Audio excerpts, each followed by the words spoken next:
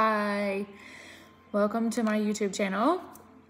So I've been asked a bunch of times to go over the makeup products that I use. I made a couple videos for makeup and then deleted them just because like uploading them to YouTube was a pain in the butt.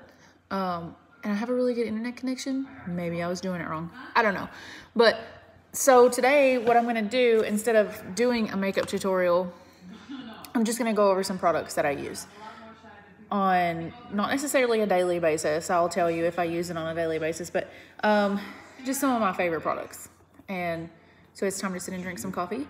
And I figured that I would drink coffee and do this because I've always wanted to do YouTube videos, even though I don't think I have a YouTube voice. I don't think I have a YouTube face or anything interesting to talk to or about, really. So, but anyway, and problem is I ramble. We're a minute into the video and I've literally not done anything other than take up a minute of your time. Anyway, so what I wanted to do was go over, this is my snack for coffee. And if you guys don't eat snack wheels back from the old school, you're missing out. So I use a lot of stuff that you can buy at a drugstore, and I use a lot of stuff that you can only get at like Ulta or Sephora. I prefer Ulta. So usually what I start with if I'm doing a full face is a primer. This is a really good alternate to like an expensive primer. This comes from a drugstore. I actually got it at Ulta, but you can get it at Walmart or Rite Aid or CVS or wherever. It's the CoverGirl Simply Ageless Anti-Aging Foundation Primer. I think it was like $7.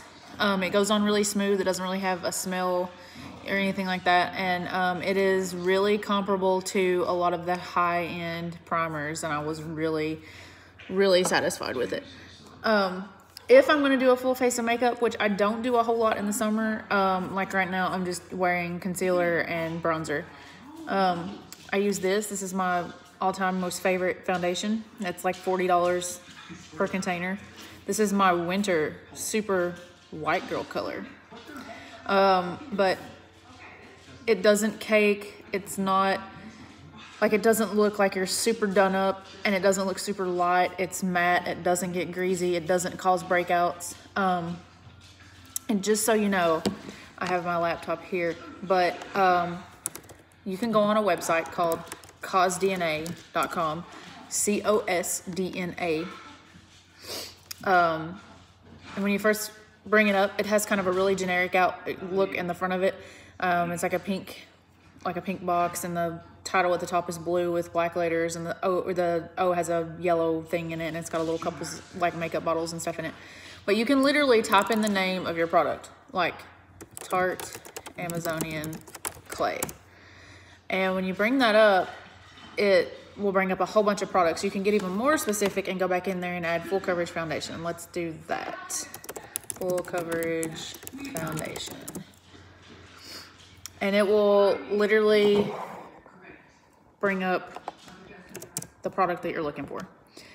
Now, what this does, it has SPF 15 in it, for instance. What this does is it will tell you the safety aspects, the irritant aspects, and the acne aspects of it. So what you're looking for is anything over like a 4 or a 5, and the acne section is what I pay attention to because I have acne prone skin. So I pay attention to the acne section. This one actually has one thing in it, potassium chloride, that is for viscosity control, and it's actually labeled a 5 in the acne section. This has never particularly broken me out, so I ignore that particular part of that. So when I'm making my decisions on what to buy, I'm in the store and I'm like, I want to try something new.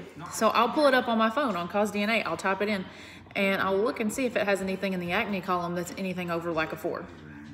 That's what the website says. Anything over a 4 is pretty good chance that it's going to cause you to break out. This does not. So I go on what I know. I go by what I know as for evidence-based practice. I go that I know this does not break me out. It never has. So I ignore that. I forego the information that they've given me, and I just do it anyway. But on a general basis, you would probably want to pay attention to that. But anyhow, this one is another one that I really like. This is also Tarte. I'm going to scoot this back over. This is the Tarte BB Tinted Treatment Primer. It's really primer. It's got an SPF 30 in it. A lot of the times I can use this. This goes on like a clay almost, like it's really matte. A lot of the times I can use this as just like a base for, I'll do this and then I'll put some concealer just to dot over, like if I have a breakout certain times of the month, or just, you know, whenever. I'll use this as kind of a base, and sometimes I don't need anything more than this at all. This is really good for summer because it's a darker color. Go lay down. It's a darker color, so I can use it a lot of the time for, you know, summertime. If I'm going to the pool or if I'm going swimming and I need to lay down, or I need to lay out in the sun and I don't want my skin to get sunburnt on my face, which my face never tans hardly anyway, so I've given up on that, and I've just went on the lines of I'm just going to protect my skin so I don't get super, super wrinkly when I get older. Yeah, it was like $30. I did get it at Sephora. You can get it at Ulta or wherever. Order it online, what have you. But that's a good option for me if I'm going to go be in the sun in the summer and I don't want to wear a lot of makeup or look like I have a lot of makeup on, yet I kind of want to protect my face because sunblock just breaks my face out altogether. Like, I can't use it.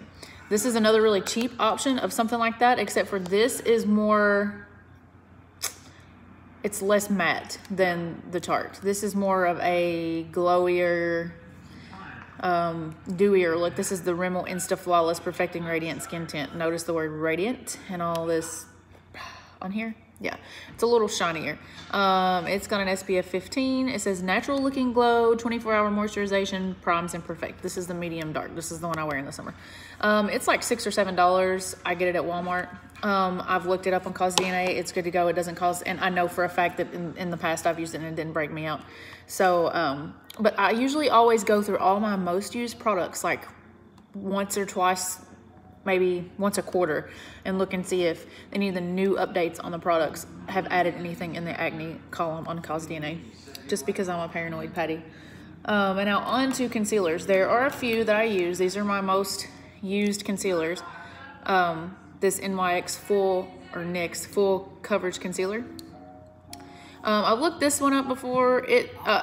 Before it had something in a 4 on the acne column on CosDNA. Now it does not. Like, the newest updated one doesn't have that. So I continue to use it. Again, evidence-based practice. I know this doesn't break me out for the most part. This is the color medium. It's $8 or $9. Lots of Walmarts have NYX now. This is Maybelline Fit Me concealer.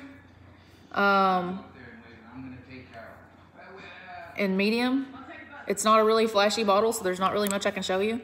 This is a liquid one with a little brush on it like this. It's really good. I kind of I take it and I'm just wiping it all over my face, and I use, this is my concealer brush. I use it, this is either an IT Cosmetics or an Ulta brand. I'm not really sure because it's worn off. I've had it for so long, so I just clean it and I use it, and I you know, I just do this when I use it for concealer. And this is another cheap alternative, NYX HD Studio Photogenic Concealer. And this one is Fresh Beige. This is a darker color, so this is not a winter color for me. Nonetheless, these two are really good. They're the same concept. It has that same type of brush. And I would do the same with it. I would just swipe it on, and then I would kind of go through here and pat this. That's just something like I'm literally running out to the store and I don't want to do anything else. I'll put on some glasses or something to make me not look like a complete homeless weirdo. That's what I use for that. Moving along to like eyebrows, for instance. And it's no secret that I've had my eyebrows microbladed. Now, that was a couple years ago. We're coming up on 2 years, actually, so there's not much microblade left. There's more than what I thought there would be, but I do have to fill them in. My brow artist moved, so I just haven't really gotten, you know, and it's really expensive, just truthfully. But this is the NYX Micro Brow Pencil. This is my absolute favorite. This is the color ash brown, or chocolate. I prefer the color ash brown, but they don't stock it very much in my Walmart. So, and it's, I think, $8 or $9. You can also find it on Amazon every now and again, and Ulta has it. It just is like a mechanical, like you twist it up and down, and it also has a spoolie on the end for combing those brow hairs.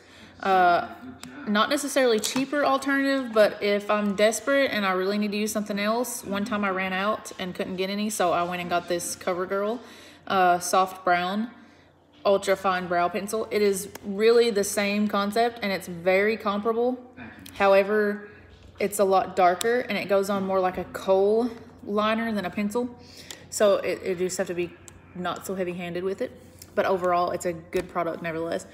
For eyeliner, I didn't bring my actual kohl eyeliner in here, but I prefer a kohl eyeliner, just not like a pencil or one that you can kind of screw up or whatever, just to line my waterline and basically what they call tight line.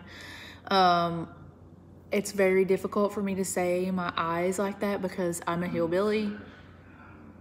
So I really want to say tight line, but then I'm going to be like, who is going to understand me or who is going to make fun of me?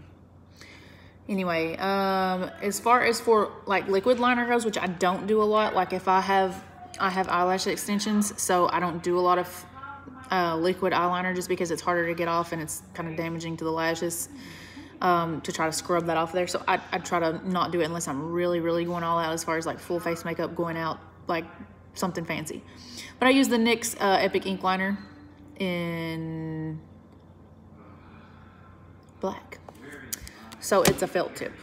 This is the only liquid eyeliner that I can do without it looking like I let my 3-year-old do it. Just is what it is. Now, when I don't have lash extensions, which that day is coming here pretty soon, I'm just gonna give my lashes a break and do a lift and tint with my Lash Tech. But when I don't do that, I do use, these are the two mascaras that I've found that are the best. This is Better Than Sex by Too Faced, and I don't use waterproof just because it's so hard to scrub off your lashes and I feel like it pulls mine out. And besides, I'm not a crier, so it's not really a big deal. When I was flying, I would sweat a lot in my face, obviously, like literally dripping. So in the day before I had taken any of my makeup off, even this regular mascara held up to the heat and me sweating and so on and so forth, and it didn't run or anything. So occasionally I would have to go and kind of just do this and, you know, kind of wipe like a little bit of smudge off or whatever. This, you can, I mean, it's just a brush. It looks kind of clumpy, but it's probably because I haven't used it in forever, and this one's almost empty. I had been using like a sample just because I just didn't feel like going to the store. And a comparable one to this is the NYX Worth the Hype Volume and Lengthening Mascara, and this is just in black. Like, I use a lot of NYX products. Probably next to Morphe, NYX is my favorite brand, and Tarte is obviously, those are my 3 most used brands, completely honestly. Like, if I had to give up anything and everything from every other makeup brand, if I could just make sure that I had NYX and Morphe and Tarte, I would be fine. But it has, you can see it has a similar brush. It takes like 1 or 2 more coats than the Better Than Sex does, but this is also like $6 as opposed to 20 something. So it's a good alternative.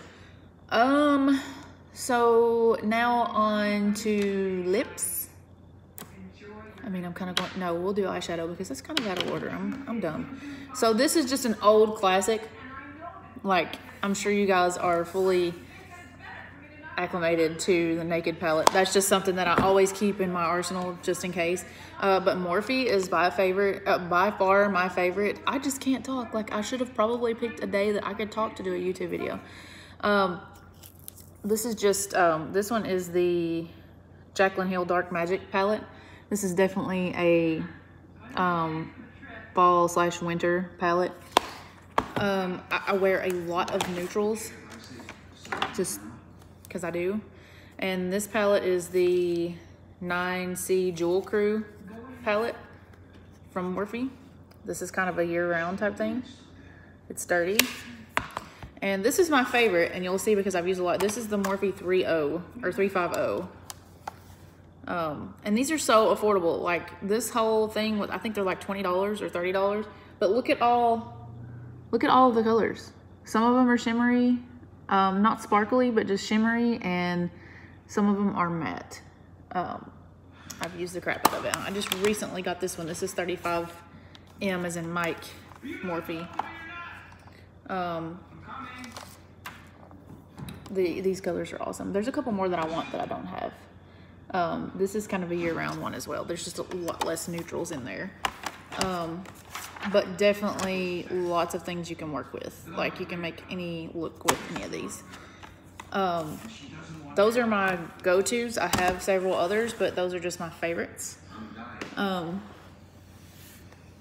as far as lips go, I don't have a whole lot of examples because I don't wear lipstick like every day. Like, I just forget. And the one that I wear the most is in the car. It's in my purse. It stays in there. It's actually by Sexy Mother Pucker. I don't remember the color, but this was always my go-to before I found Sexy Mother Pucker. It's actually what I have on now. It was just on the table, and I'm like, oh, I'll just put it on now since I'm doing a video. It is Urban Decay Rush lipstick. It's just this kind. Like, I don't wear lip glosses, and I don't wear a lot of liquid lipsticks because they break me out. No, I didn't check it on CosDNA, but I know that they break me out, so I don't care what CosDNA says. This is NYX Soft Matte Lip Cream in the color I don't know how to say that word. C-A-N-N-E-S. I know it's a place, but I'm not saying it because I'll butcher it and then you guys will make fun of me. So it's a similar color. Like, I tend to stay with the same colors because, like, I feel like some lipstick makes me look like a straight up hooker and some of it just makes me look like trailer trash. So, but the one that everybody asks me about is always the NYX lip lingerie. Like, I'm trying to read this exactly as it's spelled. I just don't even know. Yes, my cup says what you think it says, and I've had it online for 100 million times. But anyway, this is French made. This is one of my favorites. It is one of the only liquid lipsticks that I can use that doesn't break me out. It's pretty dark. I have probably 3 or 4 of these in similar shades. I haven't found a lot of the NYX lingerie ones that I'm crazy about here in the last little while, so I've not bought any new ones. A super cheap alternative, like at Walmart, is the this one that I have here. I can't remember what brand it is. Color Sensational, but what brand? And the color is 545 beige, and it's a matte lipstick. I think it's CoverGirl, but a neutral. I actually wore that in my pictures that we did on our honeymoon. It literally doesn't say it anywhere, but Maybelline. Finally saw it in the fine print. Yeah, that's a good cheap alternative, and I really like it. I like matte colors, especially in the winter. And as far as on my actual face, right now, this is the bronzer that I've been using. I did get it from Sephora. It's just a Fiji medium, is with a little bit of shimmer. I mean, there's not a huge amount of shimmer in it, but there's enough. It's just, I looked it up on CosDNA too. There's nothing bad on it. Blush wise, I actually found this at TJ Maxx by Smashbox LA Lights Blush and Highlight Palette. It has Rich Berry, True Berry, and Highlight Berry in it. So, Highlight Berry, True Berry, Rich Berry. To me, I feel like that's backwards. So maybe this is Highlight Berry, True Berry, and Rich Berry. Either way, I do use this a lot, as you can see. And honestly, I don't use just one. This is what I use for bronzer and blush. And this is a Ulta Beauty powder brush. I actually just do all of them at the same time. And then I use this brush. This is a Luxie 660 Precision Foundation brush, which I've never put foundation on with it, but to do a highlight. And this is my most favorite go-to highlight, the Benefit Dandelion Twinkle. It's such a pretty, feminine, sweet little color. I don't know if you can even see that or not, but it's so cute. And I use this and I just kind of lightly brush it where it goes. For foundation, I did find a brush that I actually liked. And of course, it's by Morphe. It's the M444. Like I said, I don't wear a lot of foundation in the summer, so I have a lot of other small brushes. My most go-to brushes, though, I have for like just one color eyeshadow for like your base color or to go over at the end. One of them is a Luxie 205 Tapered Blending, and the other one is a Morphe brush that came in a kit. It does not have a number, but it came in a kit. Both of them are pretty similar. That's for just like your first coat or finishing. For doing my creases and kind of making like a line, this is my most favorite one. It's an angled brush. It's a Luxie 207 medium angled shading brush. And for like the corners, if I want to go in with a darker color, I have a couple that I use that are my favorite. This Glamour Dolls, a lot of these Luxie brushes, the Glamour Dolls, anything other than the Ulta and the Morphe, I got in Ipsy bags when I used to get those. But this one is the one that I'll use for like darker colors in the corner. And this is a Smudge Tash by, I don't know what brand that is, but it came in a Ipsy bag. And for like a highlight, if I want to go in with a white color and do just my arches here, just so that they kind of stand out, or in the corner and in the corner or whatever, I use a Morphe M321. Those are my go-to brushes. If I'm doing eyeshadow, I'm using at least, like if I travel, like just recently when we went to New Hampshire, this is what I took with me. Just these. So base and finish, highlight, dark color, crease. And I can live with that. I have some other ones, but those are my favorites. This is another little Elizabeth Mott blending brush. I will use it for the corners sometimes too, but I kind of reserve it for the funky colors. As you can see, it's got some kind of reddish pink on it. That way I don't have to wash it off. So I use it, I kind of reserve it for some of the more funky stuff. So that's like my go-to makeup stuff. And we're at 21 minutes. I was trying to keep this under a half hour because I know everybody doesn't have all day to sit around and watch me, you know, blunder about stuff that I really don't know about. So along with makeup, I have to have a way to take it off and a way to keep my face clean. So every night before bed, sometimes as soon as I get home, I use these. This kind of stuff is where I really use Cause DNA, because if anything's gonna break me out, it's probably gonna be the stuff that I wash and the stuff that I leave on my face like overnight. That's when my face produces oil. That's just how things work. Makeup, CeraVe, I'm not sure how you say it. I haven't Googled it. Look at that. Don't even have any in my teeth yet. But anyway, they're ultra gentle. They have ceramides in them, just like all the CeraVe stuff does. There's 25 in here and they're like $6. That is a staple. Now, the other day I bought a Cetaphil brand makeup remover just like this. I was in Charleston. My bags got, I got stuck overnight there. Thank you, American Airlines. I'm gonna say this again. Never again. Anyway, I got stuck there.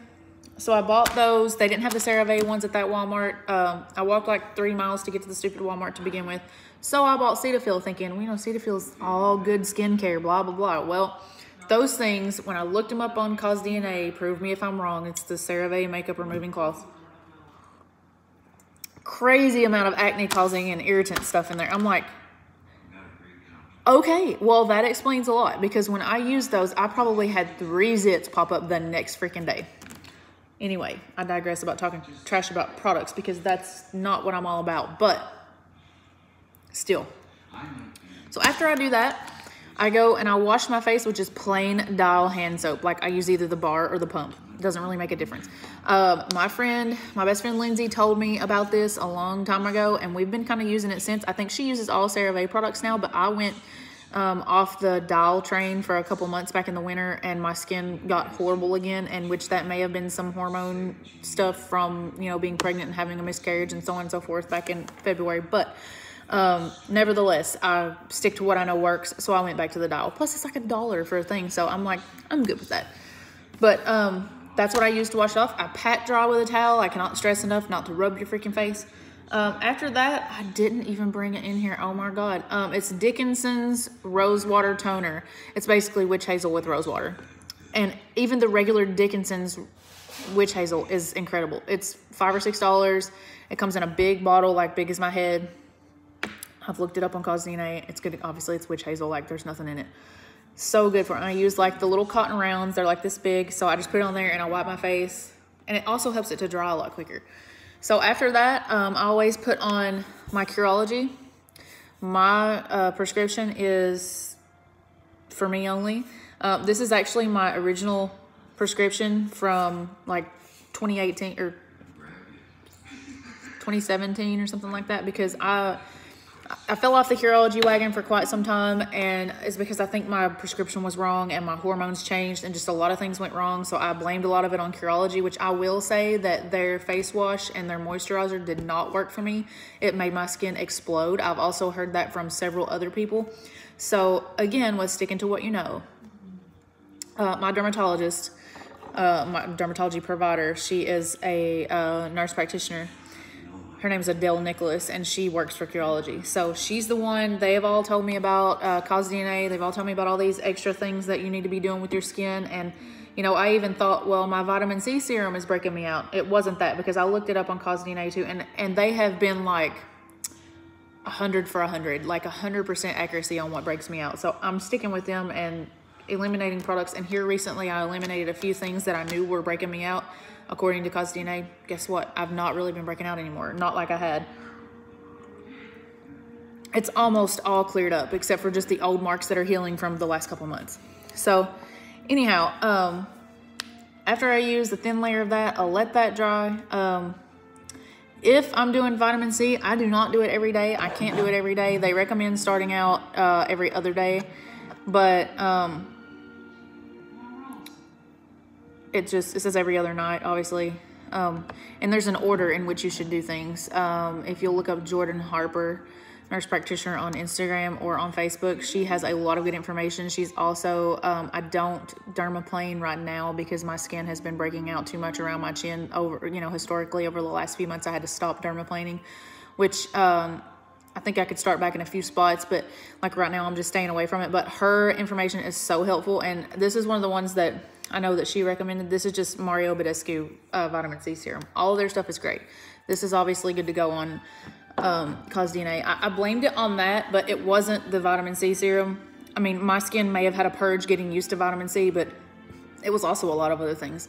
So I started just putting it here. I don't put it on my chin. I just put it here and just kind of everywhere else but my chin, because my chin is my real problem area. So I would even put it down here. So, you know, like, I don't know if I just, like, I'm gonna have an old lady turkey neck. There's a bump there. So I think it's causing my skin to stretch out. Either that or, I don't know, whatever. So after that dries, you would want to do your acne medication. If you had any kind of treatments or whatever, you would want to do them after your vitamin C. So you would want to wash, tone, any kind of serums like vitamin C or others. Then you would want to do any kind of treatments like acne or whatever. And then, and only then, after that, everything has to dry in between. And I can put some links in the comments of like CosDNA and the order in which your products are supposed to go and yada yada. Like, then and only then would you apply your moisturizer. Right now, this is what I'm using as came recommended by Faye Brock. Of course, I obviously CosDNA'd it before I bought it. It's Neutrogena Hydro Boost Water Gel with hyaluronic acid.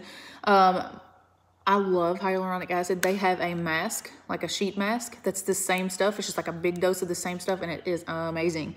This is like $17, but it's well worth it. Like, you need so very little to, you can't hardly see it, but you need so little to actually use on, like, literally a dab on your finger. And then after that dries, I use this. I've used this for a couple years now.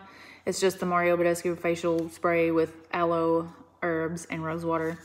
Very mild, obviously okay on CosDNA, but it feels so good. Like, I would recommend carrying a little bottle of it around in whatever you carry on a daily basis, especially if it's hot, because it literally feels like an orgasmic rain shower just happened on your face.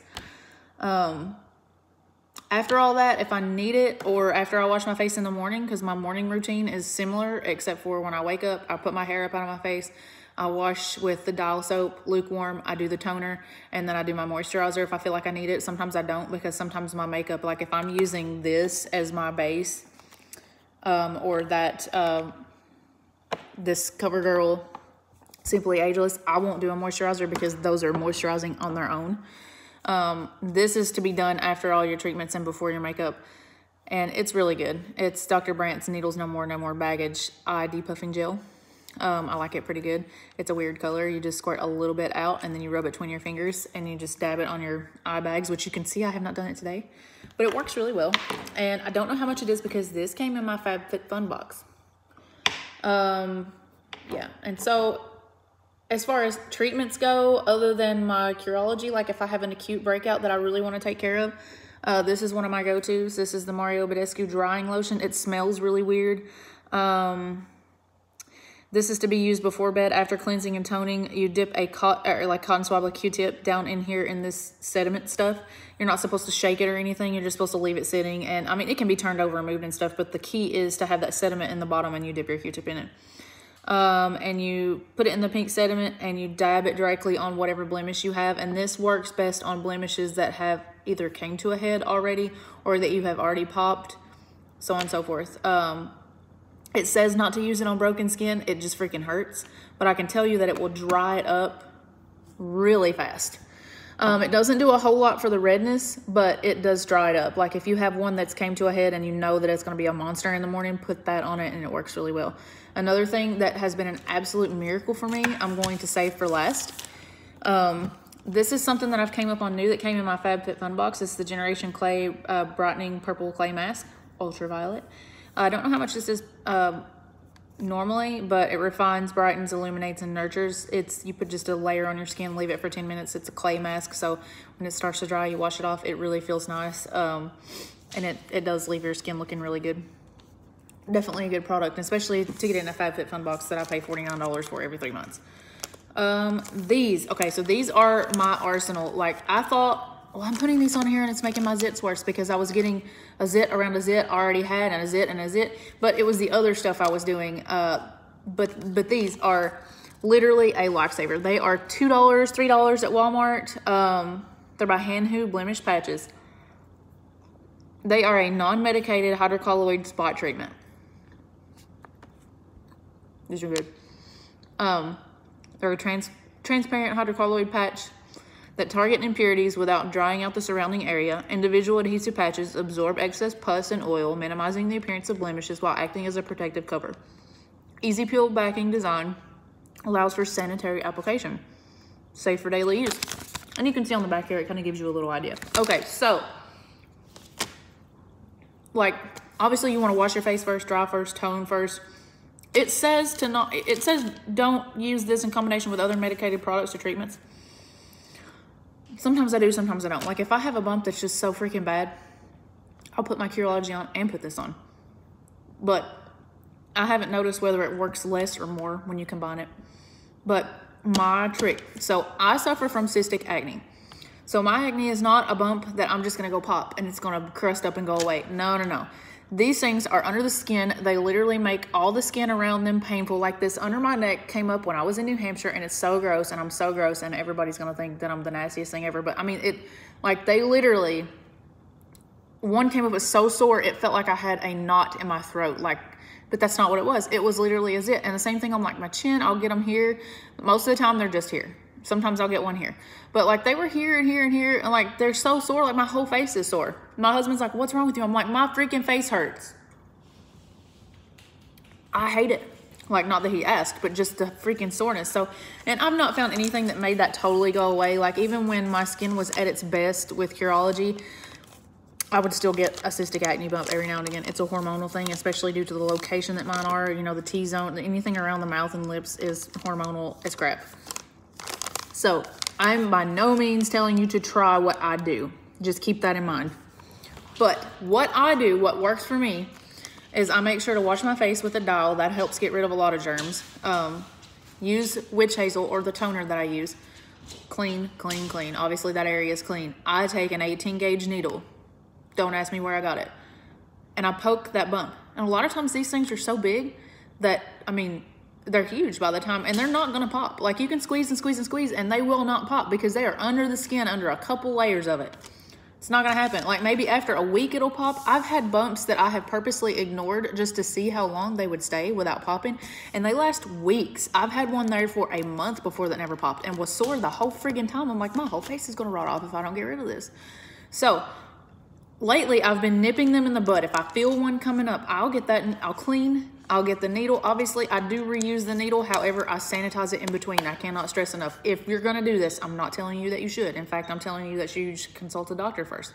However, really? He's squeaking a toy and it sounds really weird. if you're gonna do it, clean your freaking tools, just like you would if you were a nurse in a hospital or doing any kind of other procedure. Clean your stuff either with fire or alcohol or an autoclave if you have one. So yeah, clean needle, nip it in the bud, literally take it, pinch the skin, poke the needle into it just until you can feel it pierce the skin. It doesn't really hurt because the thing's so freaking sore by that time anyway. And when you pinch something, it kind of just doesn't hurt anyway. Same concept with piercing, anything like that, when they always hold the skin taut or whatever. If you pinch it, poke it, like if you get a shot. Sometimes we pinch the skin up to give insulin shots.